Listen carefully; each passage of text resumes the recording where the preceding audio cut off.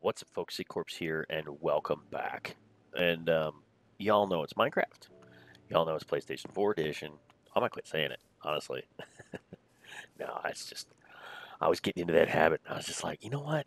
Everybody knows. You guys read the title. It's the only thing I'm putting out right now, or one of the only things I'm putting out right now. You guys read the title. You know this is Minecraft. You know it's PlayStation edition. And so here we've got a lot of stuff to cover. This is actually take 3 of this video. Um, this is the third time I've tried to record it, and each time I get interrupted to do something, and then I end up doing some other stuff, and then so I have more and more to show you.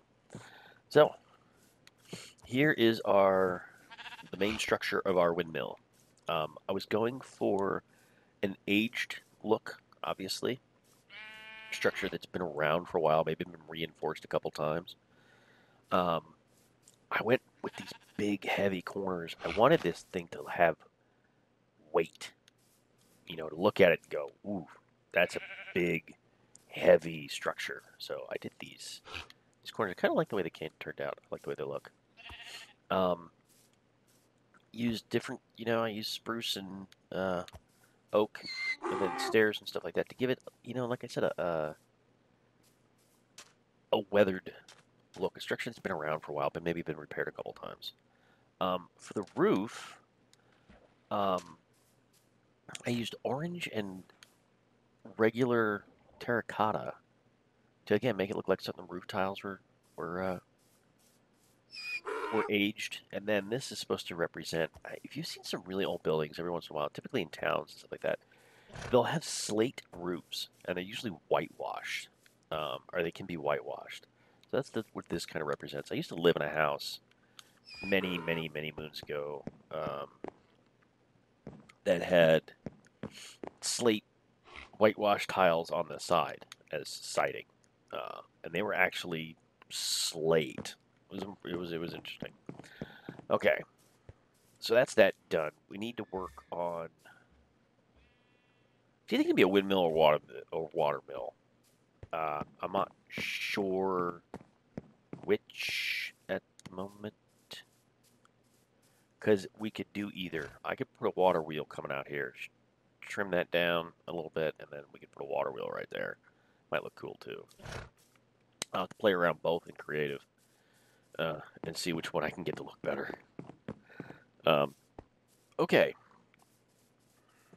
Several things over here. I have expanded the workshop, as you can see, and there's a reason I expanded the workshop. It was actually the reason I made this video's first attempt, actually. Side note, doing this, which looks like crap, I realize, does prevent the sheep from pushing themselves through the fence and escaping. Figured that out. Got more horses around this place you can shake a stick at.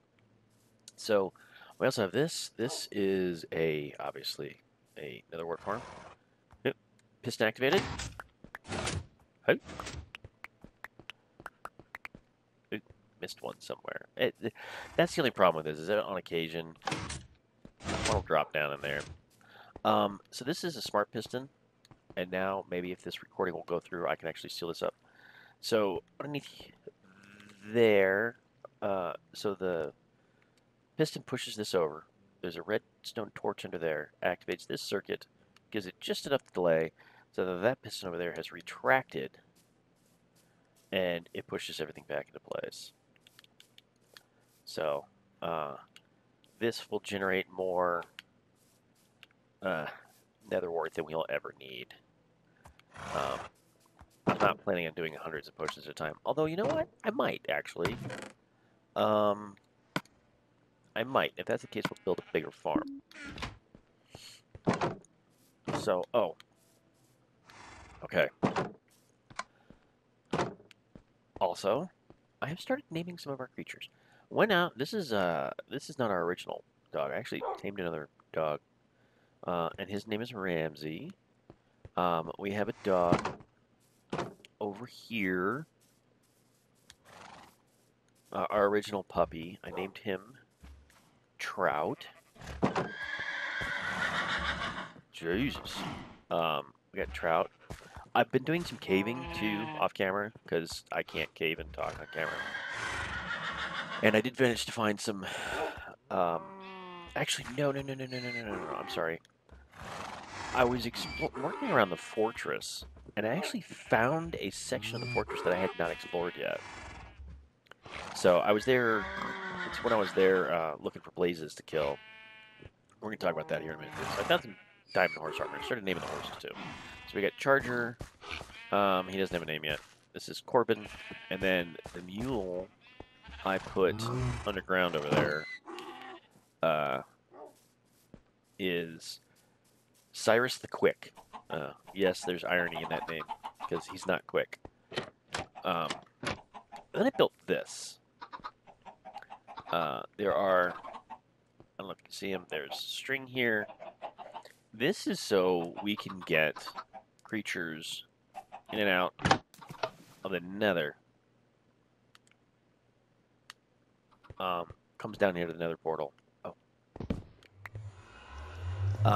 I'm thinking ahead because I'm going to want a horse in the nether for moving around because that's how we're going to move around in the nether. It's easiest way.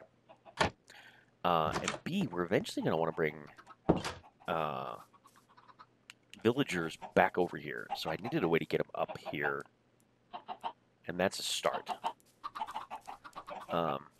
Because we are going to have to build an iron farm and have a village breeder around here somewhere. We'll figure that out. Okay. And animals keep spawning in here. He doesn't have a name yet. She doesn't have a name yet.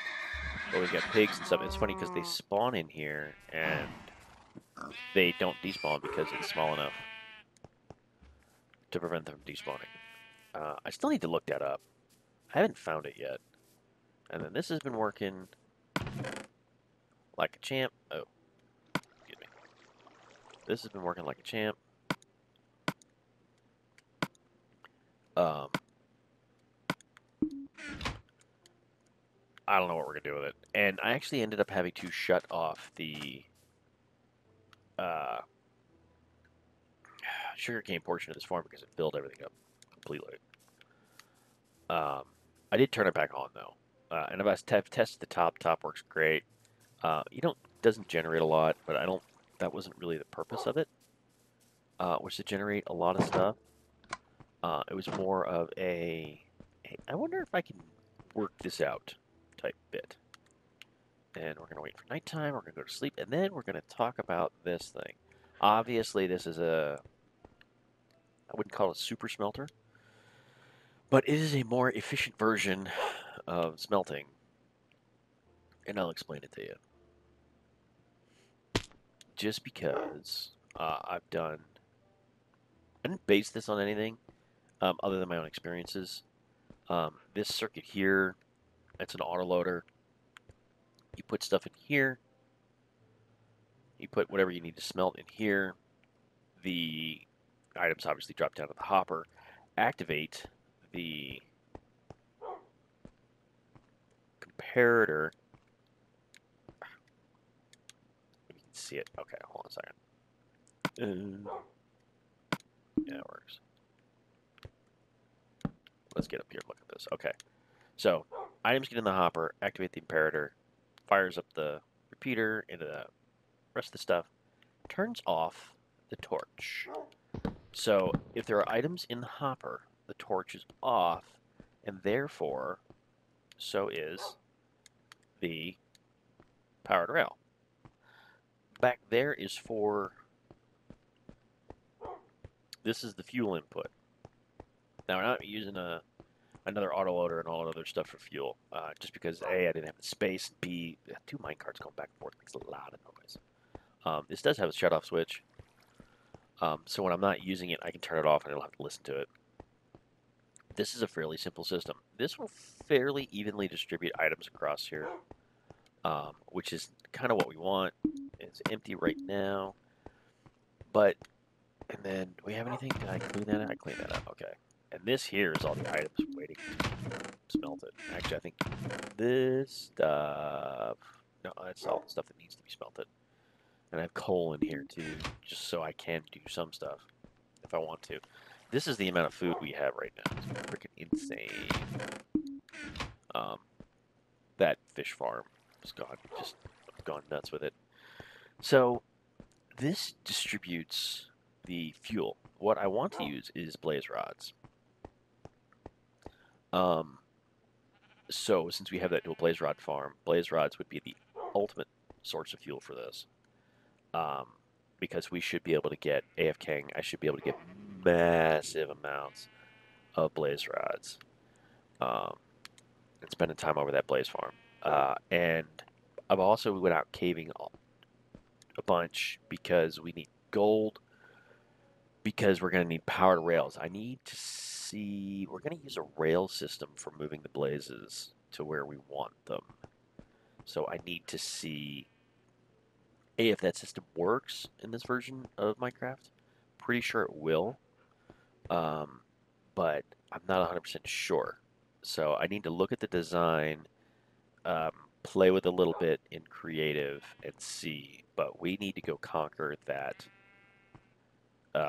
those blaze farms. But first, let me finish with this here. So what I've done here is I've put non-smeltable items, or let me correct that, non-burnable items in these hoppers that lead into the fuel part here. So stone shovels won't burn, so they won't go in. So it allows me to lock out 4 spots on each hopper, which just makes... Oh, excuse me. Oh, there we go. Which just makes this system a little bit more fuel efficient to fill it up. So we need 2 stacks per... So I need 16 stacks of blaze rods. We'll fill this system up.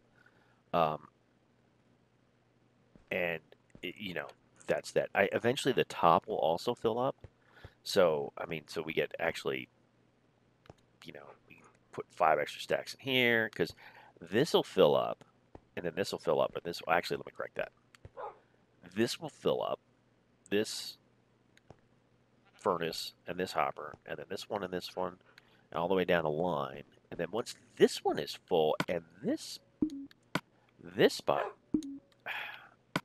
is full, then the top will start filling up. It makes it just a little bit easier for distributing the fuel rods as it is. So this is a nice, easy system. It was not cheap to build iron-wise, because, you know, we have to go out and mine all our iron. So it does use a lot of hoppers. But this is the most... I could have saved some hoppers had I put a minecart system here. I could have eliminated this row of hoppers. But again, I didn't want 2 minecarts running back and forth. I mean, I could have done it, I guess. But that's the only way that would make it a little bit more efficient.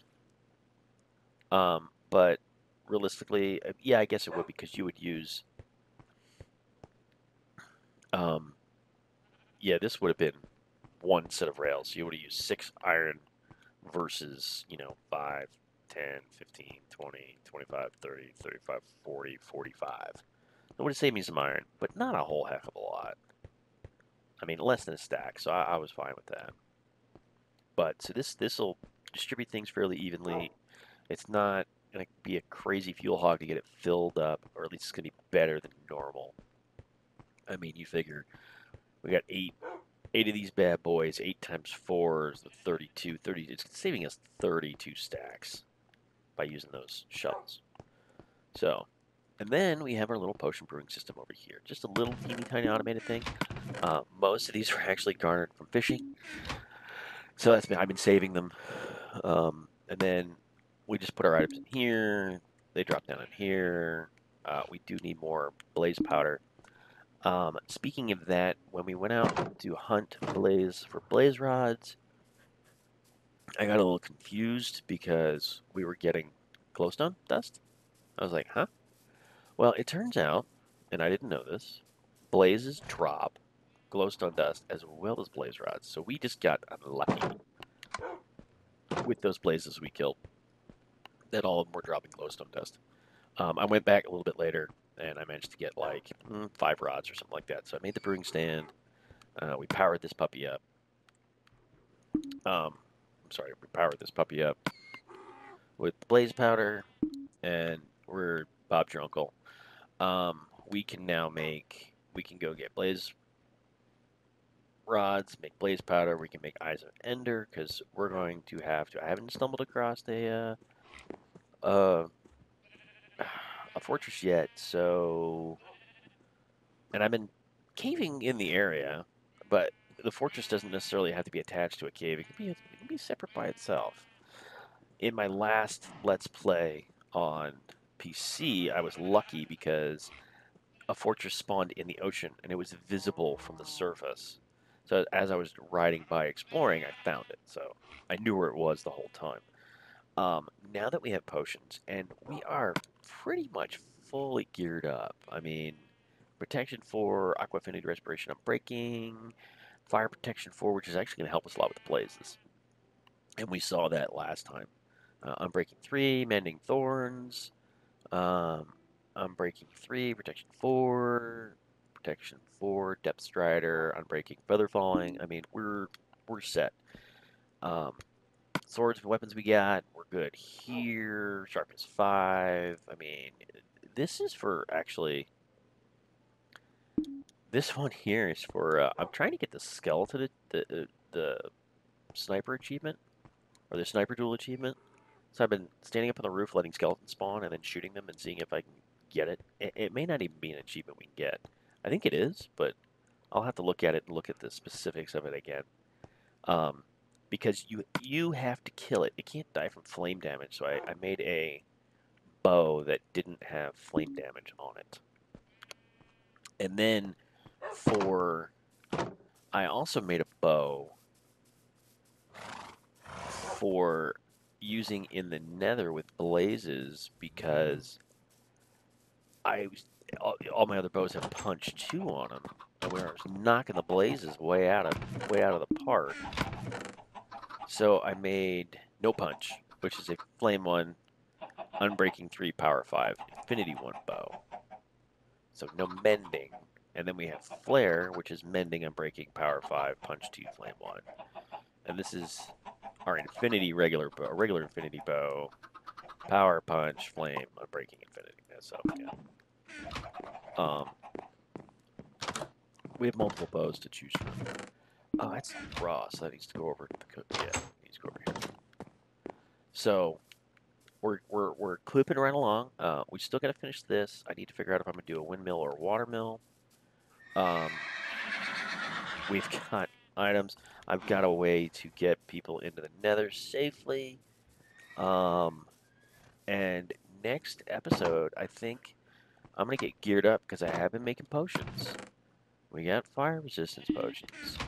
We got healing potions. We've got potions of swiftness for Cyrus the Quick. He needs them. I actually need to make more. Made a couple potions of water breathing. We got a couple of splash potion of weakness if we happen to find some Zombert villagers. And that easier because I did find a village. I have a path to it in the nether. And we can get villagers there, but I'm going to have to use a rail system or something. Or maybe boats would work. I'll have to try that. See if boats would work. It just depends on, because I can put them in boats and then ferry them individually. Yeah, could be able to do that. I'll have to look into that. I'll have to take a boat next time I go to the nether and see if it'll wander across the netherrack. Oh, the other thing I did is I moved our portal up towards the roof. So our portal in the nether is now actually up near the roof. Which, makes things a little safer, and we can start decorating up there. We can do that. I still want to go over there and check this out, but I know that these guys are bad man pajamas. I've watched a couple of my YouTube subscriptions that people I watch fight these guys, and they're pretty brutal. Mainly Azuma. He's the only one I've ever seen who's really taken these people on. But so, yeah, we got plenty of stuff going on here. I actually need to make more swiftness potions, I think. I guess I could do that. Yeah, they need to be splashed. Yeah, and I'm running out. Oh, and I guess I got some gunpowder. But, so the blaze farm will help us with this. If we wanted this to be more efficient, I could just expand it. Multiple rows, multiple, just all sorts of fun stuff. I could have, just, 3 or 4 of these. Because basically what this does is, this is 8 times efficient. For every 1 item a normal furnace would smelt, this will do 8. So it works too bad. For us it's fine. When we start getting into larger projects, I might build a better, bigger super smelter. But no, yeah, so we're clipping right along. We're finally at a place where I feel pretty good about what we're doing and where we're at, and I've shown you this so I can lock that up. But yeah, no, we're going to get ready to go take on those blazes. I might bury some equipment over there. We need to shut those blaze farms down, or shut those spawners down, and then go from there. Oh, I also started labeling everything because even I was getting lost trying to figure out where everything was. So I put item frames up. Won't cause me too much lag because it's just me. Oh god, I need to put those. Yeah. Oh, and I replaced this tree. I wanted a tree a little bit further back and a little bit bigger to kind of just add something over there. Adds a little. I might do some more like that. But no, I think that's about it. That catches you guys up with everything that I've been working on. I've been a busy bee. Done a lot of caving. A lot of caving. Let's seal this up here. We don't need this open at all. Okay. Why does this... No, that... Is this not...